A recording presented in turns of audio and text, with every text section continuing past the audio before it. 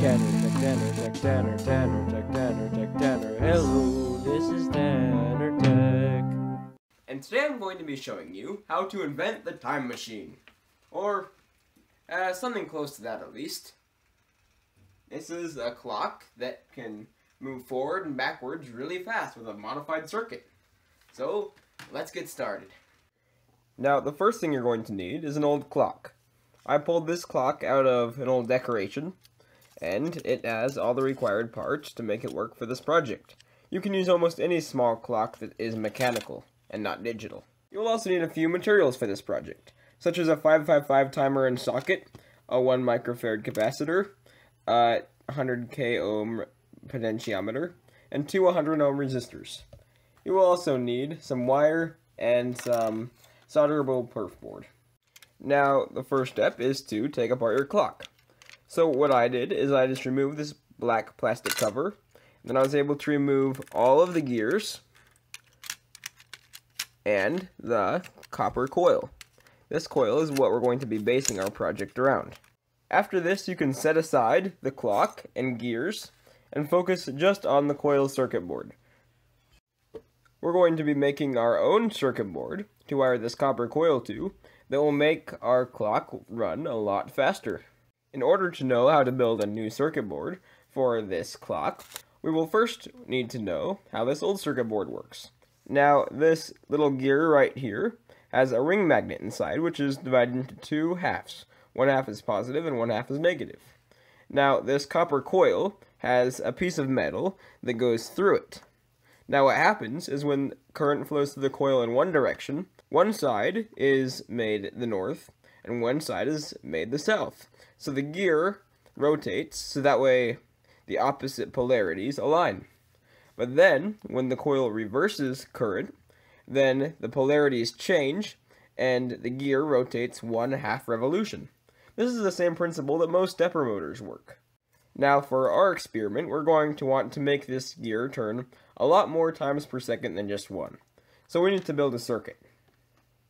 The best device to use for the circuit is the humble 555 timer. Now, how my circuit works is here you have the clock coil, and it is connected to two 100 ohm resistors, one going to positive and one going to ground. And we have a 555 timer here that acts as our oscillator. So what happens is, based on this resistor and capacitor value, this pin 3 puts out a different signal frequency on its pin. So what happens is when this pin 3 is at positive, the current flows through the 555 timer, through the coil, through this resistor into ground. Now, when this pin 3 is at ground potential, the power flows through this 100 ohm resistor, through the coil, and to ground. So that way, current is always flowing in two directions through this coil, which allows it to work as the clock has intended it. So let's build this circuit. You'll need to start by scratching away the two traces that go to the two copper coils, because we don't want this circuit to be interfering with our circuit. So you can just use a small screwdriver and just scratch right here. You can then solder two wires to the two pieces on the bottom of the circuit board that connect to the copper coil. These will be used to connect the copper coil to our circuit, because the circuit board acts as a kind of mount for the copper coil to be inside the clock. Now you can start building your board. Now, the best way to do this is just to arrange all the components in the most logical manner and then solder them. Okay, so now after your circuit board has been finished and soldered, it's time to put everything back inside the clock to see if it works. I will start by inserting the coil with its metal rod inside it. You try to stick the coil in, and then you slide the metal rod in place, and then you secure the coil in place. Now, as you can see, when I connect the circuit board to the clock, the small little gear is spinning. That means that it's working. As you can see, I can adjust the speed using this potentiometer. Now that we know that this works, it's time to put all the rest of the gears in place. This is relatively easy.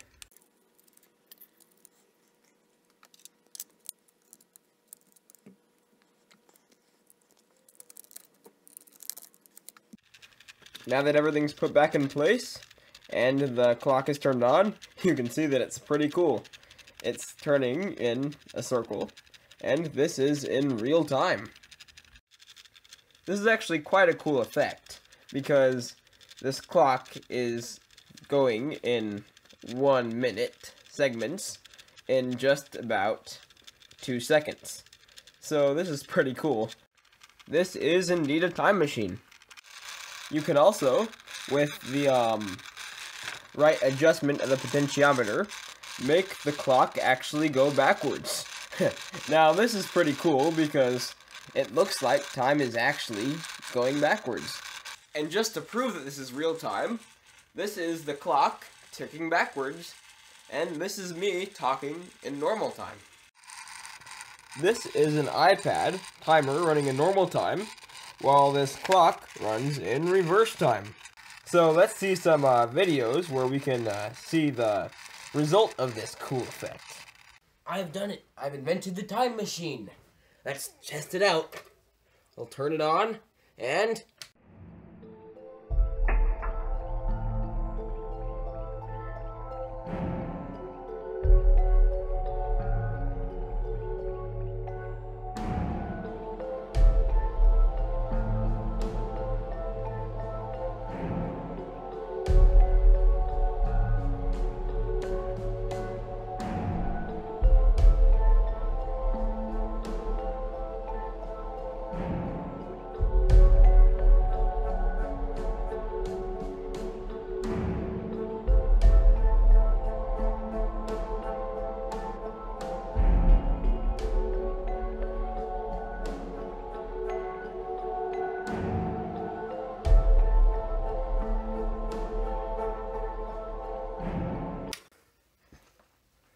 So, as always, thank you for watching, and make sure to stay tuned for next time, when I will be showing you how to build a circuit that'll let you take one of these xenon flash tubes and let them light up brightly to illuminate a whole room.